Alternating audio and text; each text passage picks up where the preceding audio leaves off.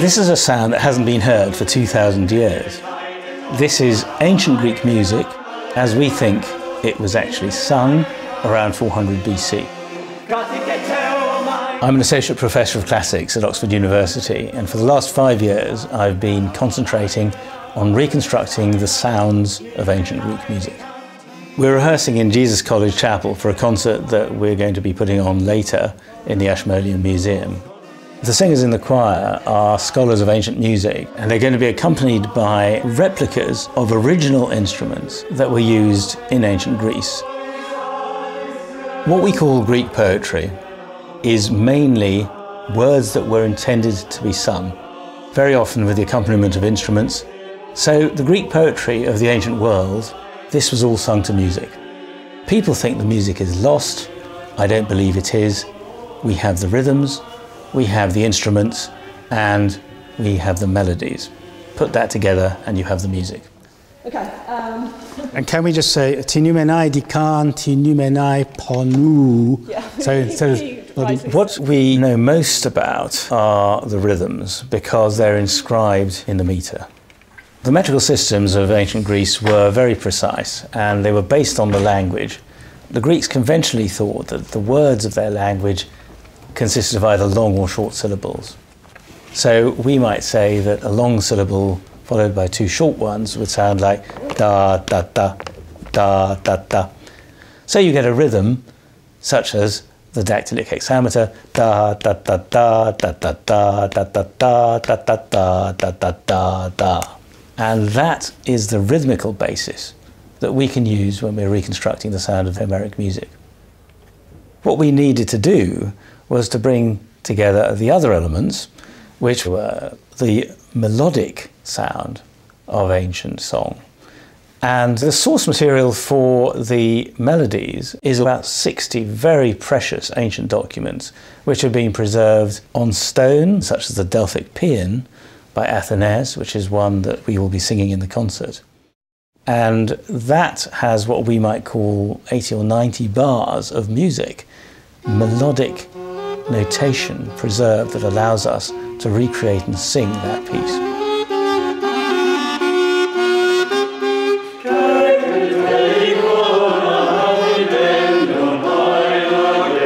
One of the most exciting things that has happened over the past decade is the discovery and recreation of replicas of instruments. So for example, there's a aulos, which is a double pipe that is in the Louvre, which is in such good condition that we can replicate it absolutely precisely and get wonderful pipers to play it. And that gives us an indication of the sound of the instrument and the tuning. The other is the stringed instruments. The kithara is the concert version of the lyre. We have some wonderful ancient vase depictions from which we have actually created replicas, and one of which will be used by Stefan Hagel in the concert. And then it's a question of working out how the instrument was played.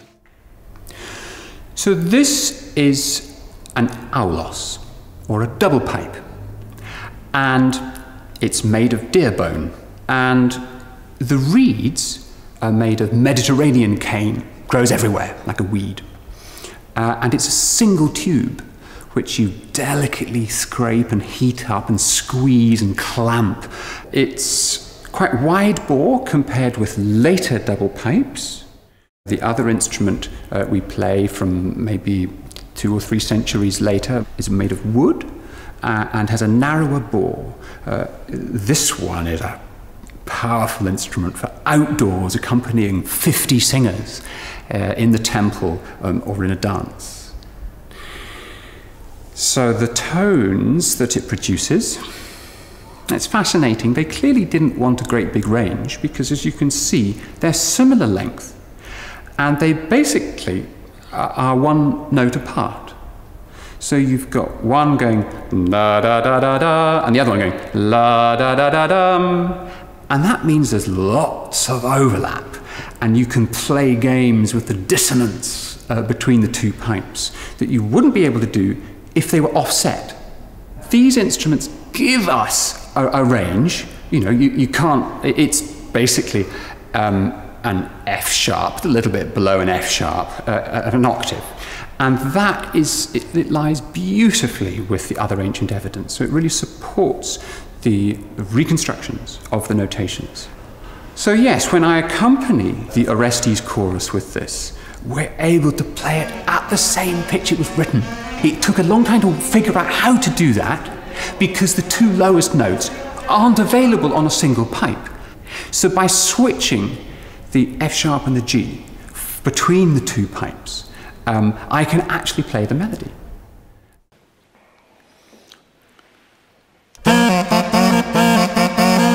So there we are. I'm sharing the la da da da dum.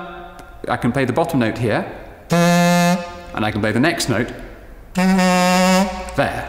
But I don't have both of those notes on both pipes, so it's got to be shared.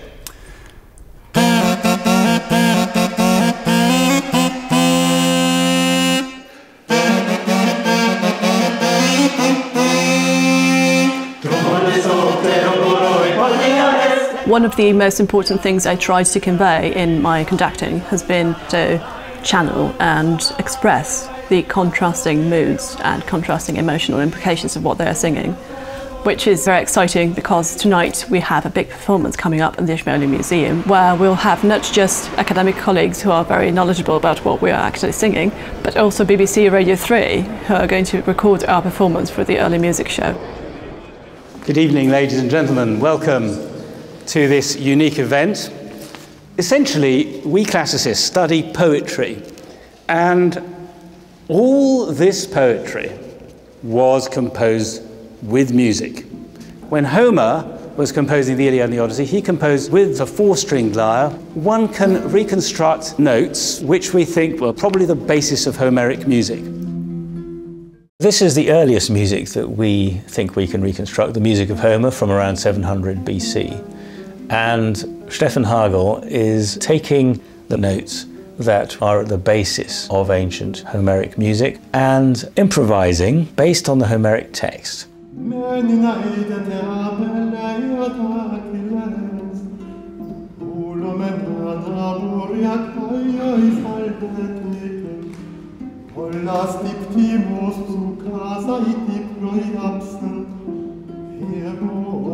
What Stefan has reproduced is a simple and fairly repetitive melody. You can hear the underlying metrical, rhythmical dactyl, the da, da, da, da, da, da, da, and you hear the melody, and at the end of each line, a kind of instrumental flourish just on the strings of the kithra.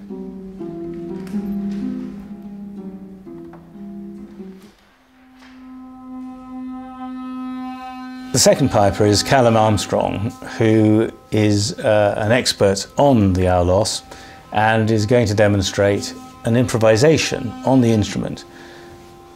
We have some sense of the notated music that an aulos would have played, but essentially an expert piper like Callum needs to try and produce whatever sounds he can on the instruments that we have. And so here he's improvising and showing the kind of sounds that the two pipes together can make.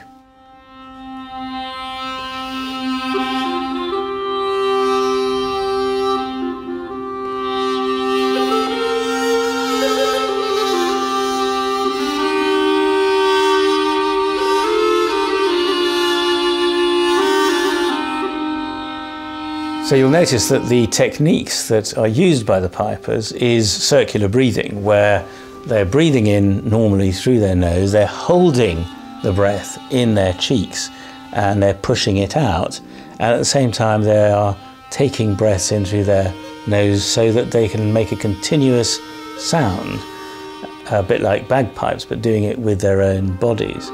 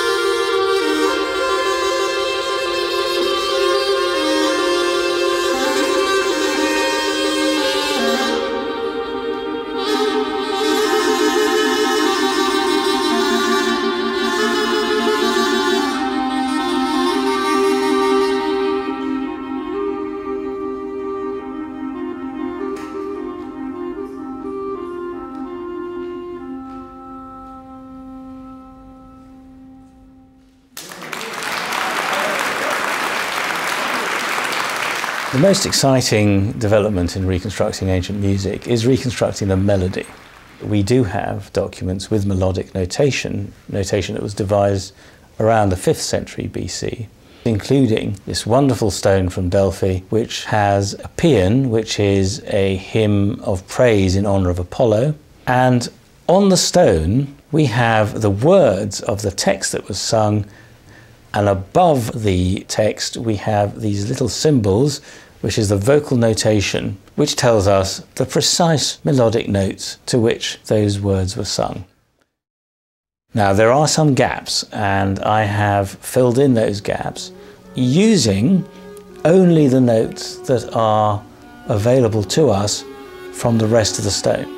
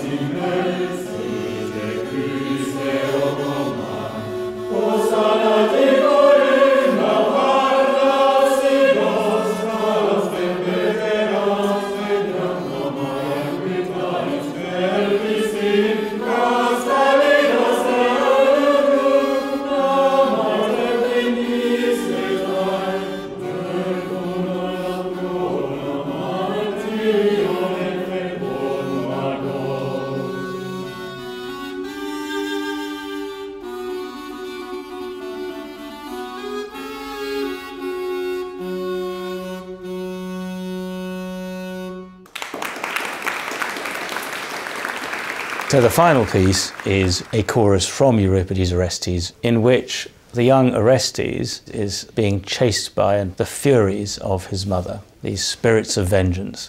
This is perhaps the most exciting piece of music that survives from antiquity. It's on a papyrus about 2 inches square. There's Greek writing on it, which is the text of Euripides' Orestes, a chorus from that, a few lines of it. Above that writing there are these symbols which are the melodic notes to which that text was set. So the finale of this performance is the reconstructed version of the chorus from Euripides' Orestes.